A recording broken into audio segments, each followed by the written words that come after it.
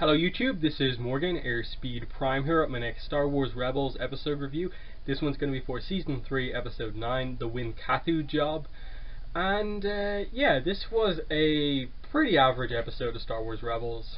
I wouldn't say it was bad, but I would say it was kind of on the lower end of what this series has offered so far. Especially in Season 3, this episode really didn't feel like it tried to do anything or really accomplished all that much. The episode can really basically be kind of broken down into Hondo's fun, Hondo's bad, but he's not that bad, and that's the entire episode. Like the whole premise of this episode was another mission with Hondo. Everyone warns Ezra, he doesn't care about the people he's with, he keeps betraying them and kind of laughing it off.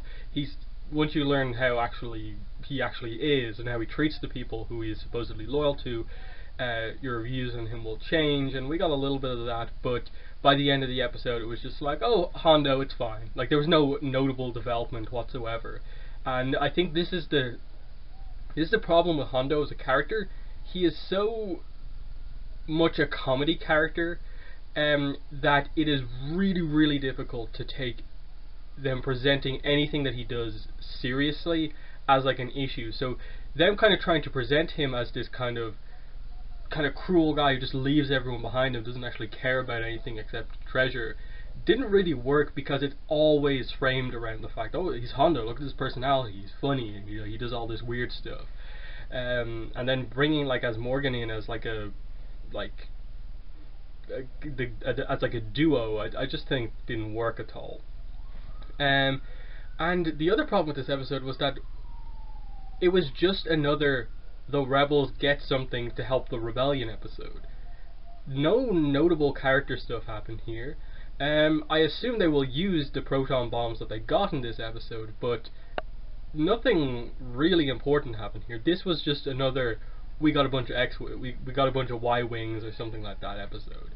And that's the real problem with this series.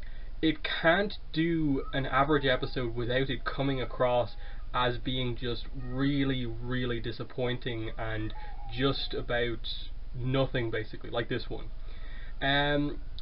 Like, it tried to do something, as I said, the whole Hondo and trying to have Ezra kind of maybe turn a little bit on him, not just defend Hondo, worked for a second, but then the end of the episode just really ruined anything that it could potentially have offered, in that it's just like, oh, the guy was in the box the whole time, the Minot guy, or whatever that species is, he was in the box, he got rid of the treasure, put himself in to guarantee he survived.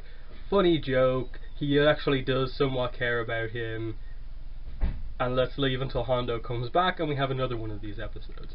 That's exactly how this episode felt to me. Just an episode. I don't really like to use the term filler all that much, but this felt very filler-like, filler-y, because it was not notable in any way. There were some fun interactions between Zeb and Ezra, and that those were the kind of two important characters for the episode.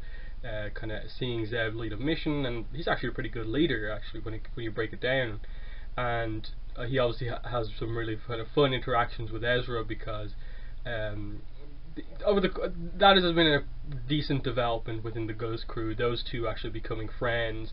And especially once you got into the action towards the end of the episode, the trust that they had in each other, Zeb saving Ezra from the fall, and then Ezra protecting Zeb using his lightsaber as they were kind of being brought back onto the Ghost. That was pretty good. In terms of an action scene, the action scene at the end was pretty good. The whole in-flight transfer of everything, the sentry droids as to kind of add an enemy to the episode, otherwise based around a kind of abandoned cargo ship. It was interesting enough, but again, will anyone remember what happened in this episode come the end of the season? Will anyone look back on this episode and be like, that's a very important episode, that was a notable episode, that episode did stuff, this important scene happened in that episode, this character developed within that episode, the rebellion was really heavily helped by this episode? Maybe those bombs will come in very handy, but I have a feeling it'll just be those things allow the rebellion to fight the Empire without being at a huge disadvantage. But yeah, I think I've pretty much covered everything I want to say about that. Like, really short review this time out, but was there anything more to this episode? So in the comments, definitely let me know what your thoughts were on this episode. I really didn't see a lot to this one.